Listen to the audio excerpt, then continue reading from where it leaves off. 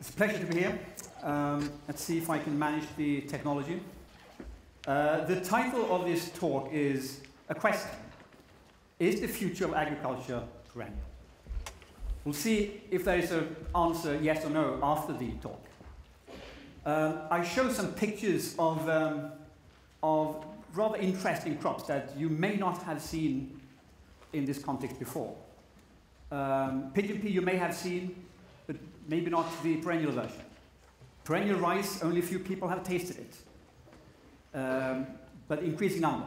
Kernza with Erik Sten Jensen in the middle of a field outside Ultuna, and perennial wheat to the right. My point of departure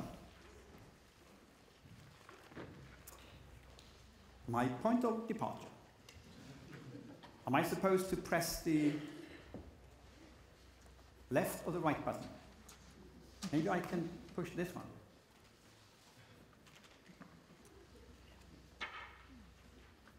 Could I get some help with sort of changing slides? Ah, here it comes. Here it comes. Okay, so my point of departure is the IPCC special report on climate change on land that was approved by governments last month. That report can be seen as a reality check of the previous report that IPCC released October last year, the special report on 1.5 degrees warming. Because that report said three things. Among its 2,000 pages, there were three things that stood out. Every tenth of a degree matters. In other words, it's so important trying to strive for 1.5 degrees rather than 2. That difference is very significant for humanity. Secondly, the report concluded that it is still biophysically possible to do so. We haven't committed ourselves to warming more than 1.5 degrees yet. It is still possible, but time is running out very, very, very quickly. Third point is, it's not enough to cut the emission of fossil fuel. Other sectors need to be engaged as well. These are the three main points. So the special report on land can be seen as a kind of reality check, because the 1.5 degrees report is very conceptual. Many of the results comes out of integrated assessment models made by computer scientists and theoretical people with very, very vague ideas about the real-world constraint in terms of biophysics and social conditions on how land is used and managed.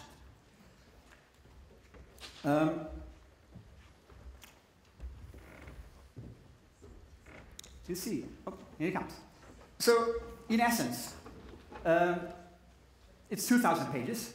I just summarize by showing one of the key graphics from the summary for policymakers, showing the incredible plethora of activities we can do on land to improve the land conditions in terms of its sort of climate resilience, in terms of its contribution to mitigation of climate change, and so forth. And in essence, you can say that, thank you, the report also concludes that zero hunger by 2030 is primarily a question about distribution and access to food. It's not the question about producing more food on this planet. So luckily, there is still time to rethink agriculture and substantially reform the way we produce food.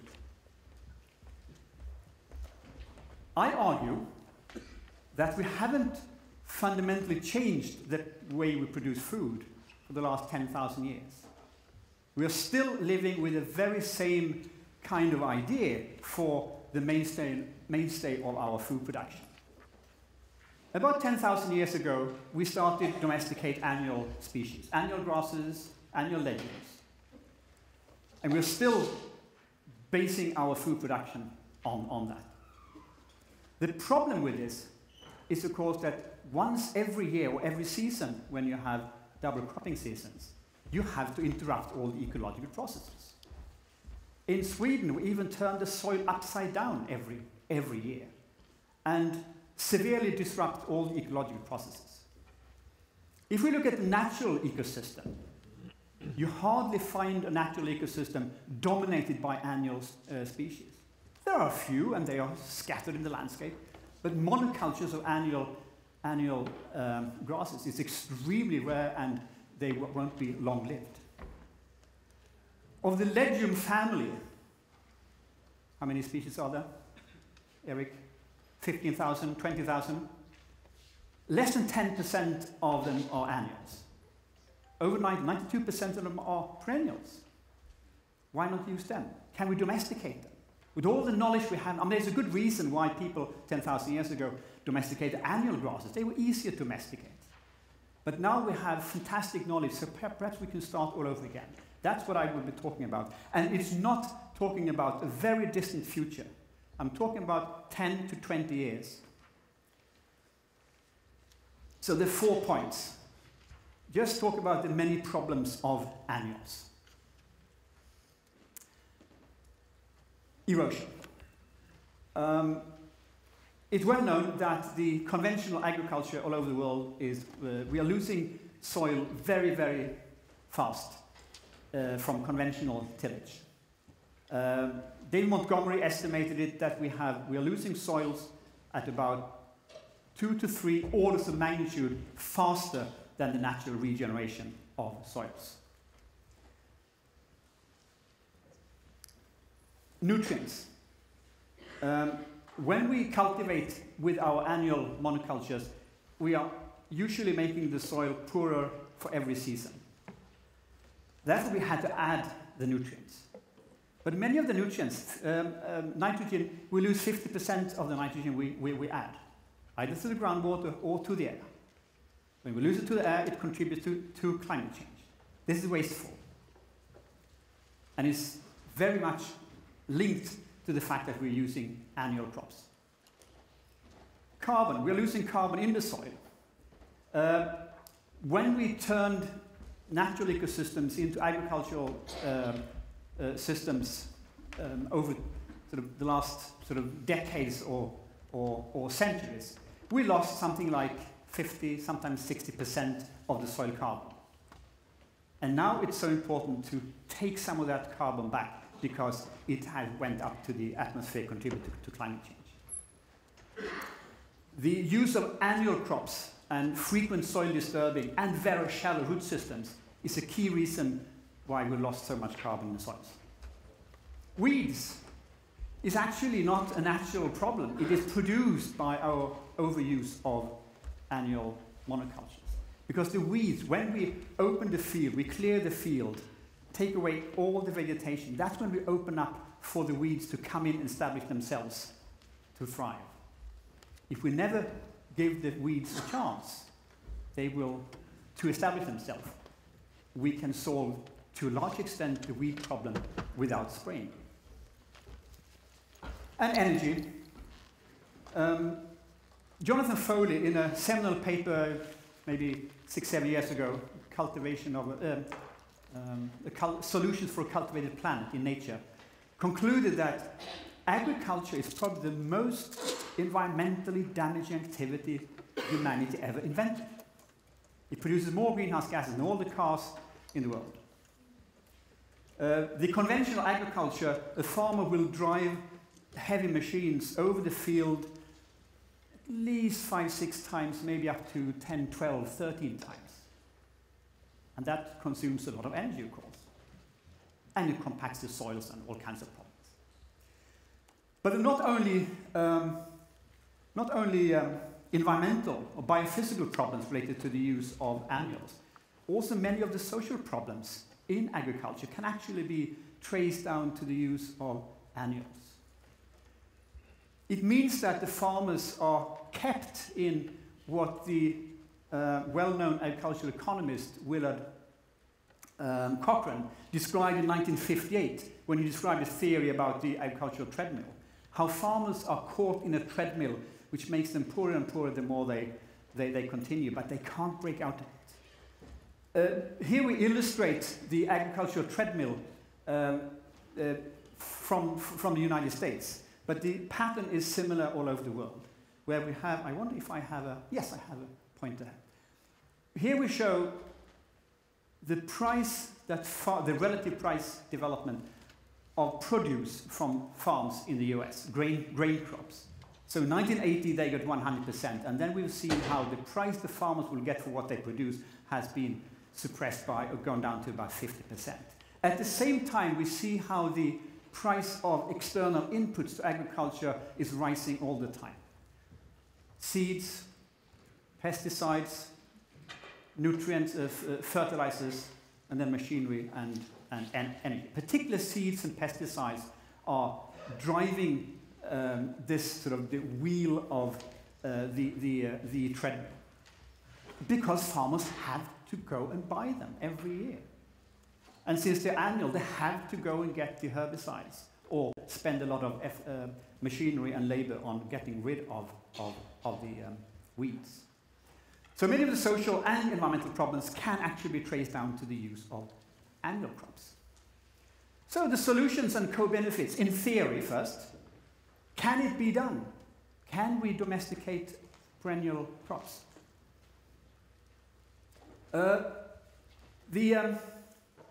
At least the modern root of the idea comes from the late mid-1980s. Wes Jackson, who wrote his book, New Roots for Agriculture, where he outlines his view of an agriculture that has the natural ecosystem as a model, trying to learn from that how it has evolved, and learn from that when we design an agricultural system. And then there are particular two things that stand out. Perennial crops, deep and large root systems. There's no surprise that the cover of his book was primarily focusing on the roots, not what's above ground. And diversity in space. That means the mosaic of the landscape. In agriculture, we have had a long practice of having diversity over time. We do crop sequences, crop cycles, crop rotation, which is a very good practice. But it might be an even better practice to have that diversity, not over time, but actually in space, in landscape mosaic. So that's the primary idea. Perennial polycultures instead of annual monocultures.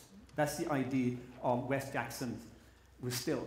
And you can say that in a natural ecosystem, we have perennial high diversity. All kinds of ecosystem services will be produced by such a system. Soil formation, maximizes soil organic matter, resistant to pathogens and insects, nutrients retained, weed establishment suppressed because we never give the weeds a chance. There is always a cover of other things. There is a high-functioning soil microbiome, high precipitation use efficiency, no fossil fuel dependency. Especially the biodiversity of the soil, I think, is a key. Our agricultural soils are more or less dead from a biodiversity point of view. And if we look into a soil of a natural ecosystem, that's where we have all the biodiversity. It might be poor above ground, but it's so rich below ground. So that's the ecosystem disservice we have for an annual low diversity cropping. Can we learn from this and design a perennial moderate diversity system that can produce food for us, we can harvest it, and it will generate many, many ecosystem services, including food. Let's see. Yeah. So we can say perennial versus annual. Roots continue year after year. You have to start every season. Pest resistance, weeds, costs, so forth. I won't repeat it, but with all these fantastic benefits, why aren't they developed? Why haven't we seen any or more perennial grain crops developed? I think the reason is we have to look at politics. We have to look at the way the food system, as we heard before, how the food system is organized. And it's, of course, the largest market. We all participate in it. We have 7.5 billion consumers. We have 1.5 billion producers. The tragic story is, of course, that most of the producers are actually not most, many of the producers are very food insecure themselves. But then we have, in between the producers and consumers, we have an incredibly consolidated sector,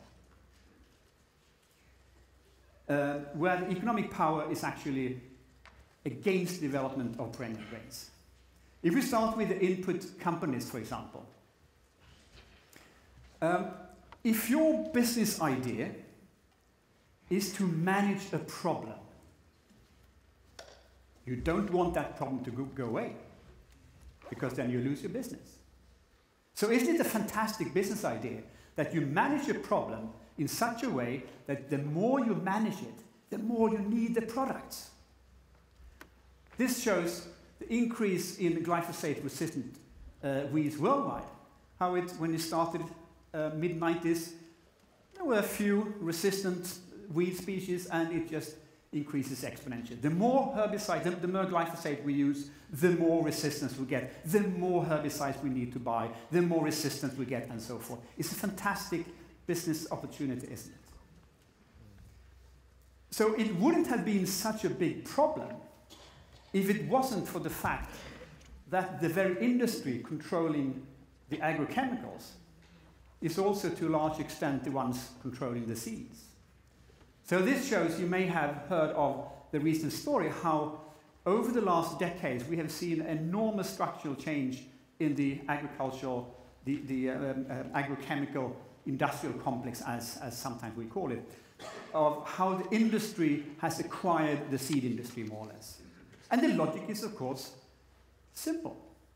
If you want to promote your agrochemicals, you better design the seeds. So they tolerate your products. And that's how we see this very, very strong economic tie between the agrochemicals and the seeds. So it shows the big conglomerate, Bayer, which bought Monsanto last year and which is now actually fighting for its existence because the bad decision to buy Monsanto. The latest I saw was 18,000 people are now in queue for suing Monsanto for causing non-Hodgkin's disease.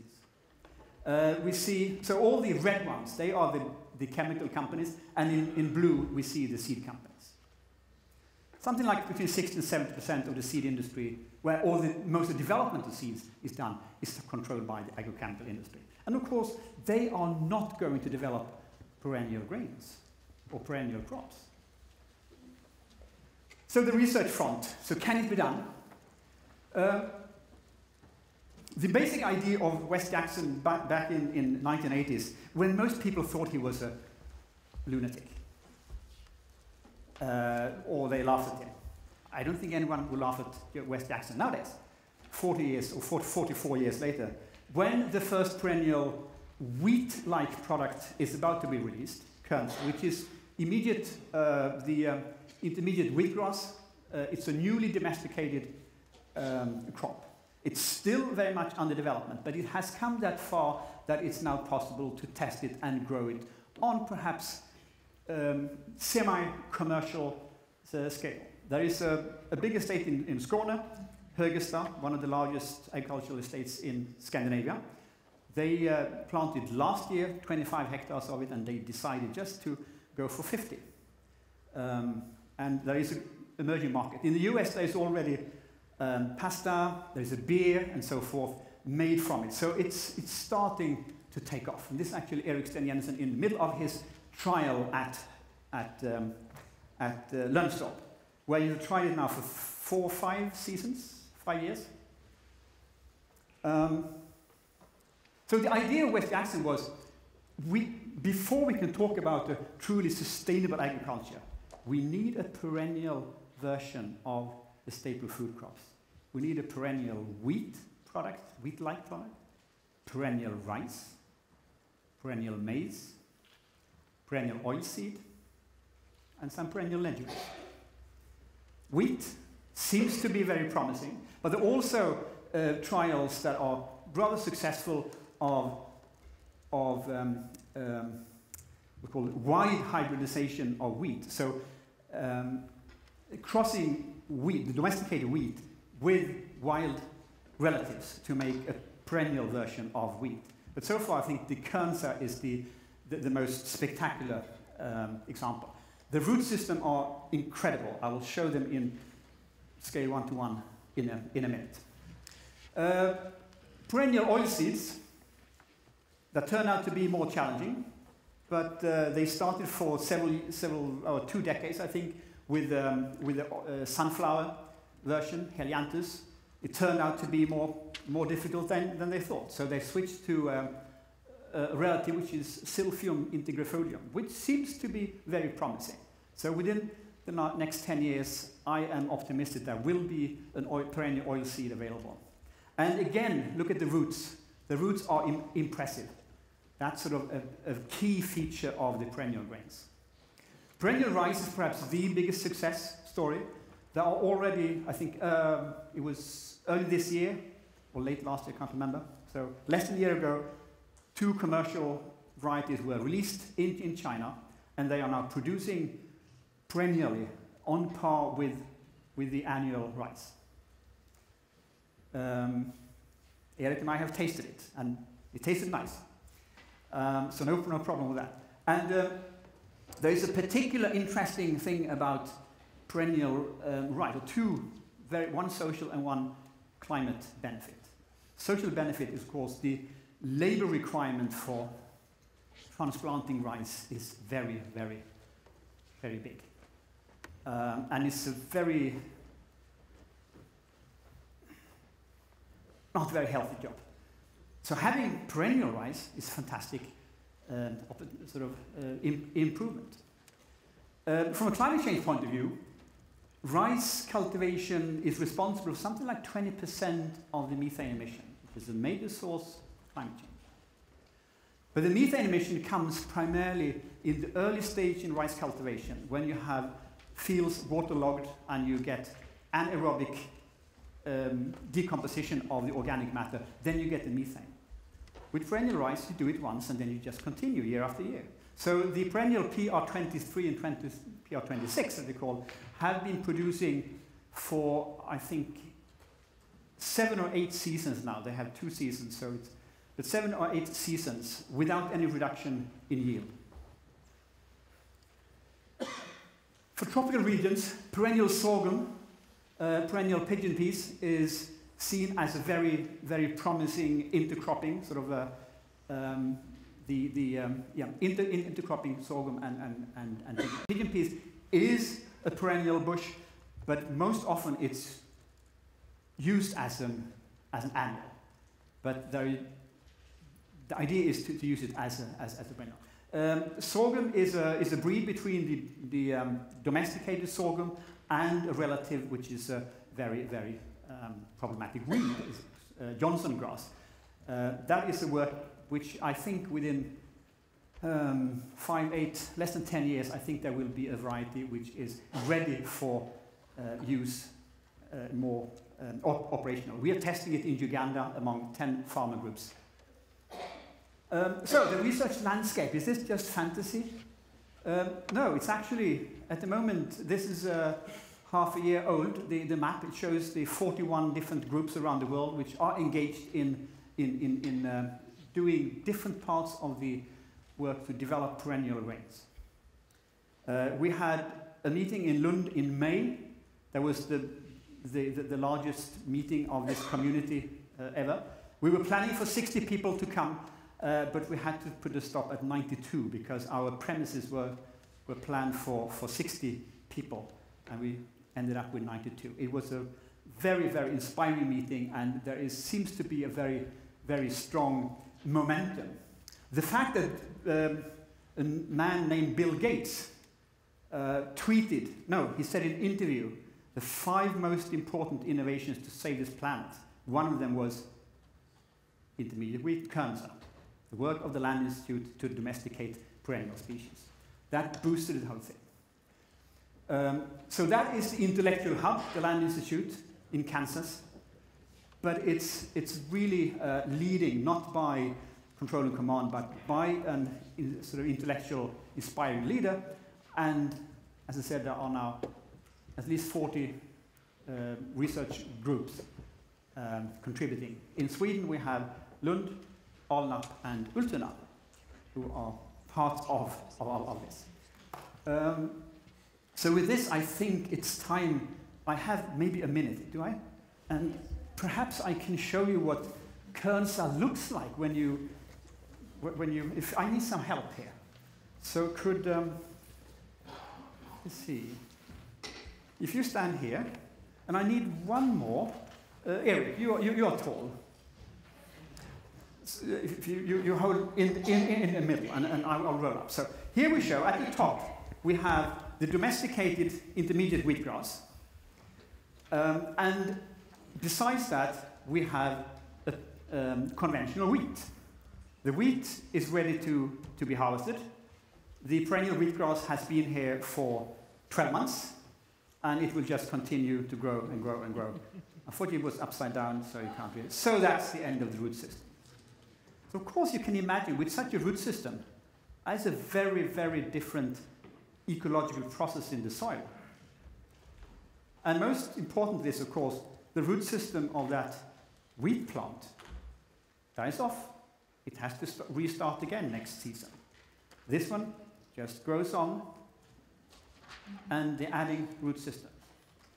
So studies have shown that the root system of, we can put it down here, the root systems of Kernza is something like between 5 and 15 times larger than annual crops.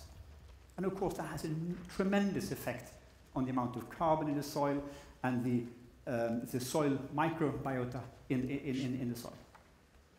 And to domesticate a perennial species, according to the plant breeders, they can conclude now there is no principle, there's nothing in principle preventing this from producing even higher yield than the annual ones. Actually, it's quite logical that it should, because what plant breeding does, in essence, is they reallocate the biomass from stems and leaves to seeds. And there is something like 3 to 4 times more biomass in the perennial ones to reallocate. So that's the promise that we may actually... My vision is that 2070,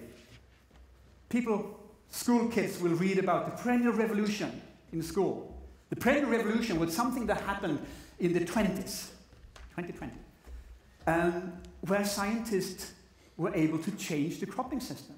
And the school kids will be amazed. How stupid could people be for 10,000 years going on with all these annual crops when we could solve so many problems with the perennial ones? So that's my vision for 2065. Thank you, and I'm ready.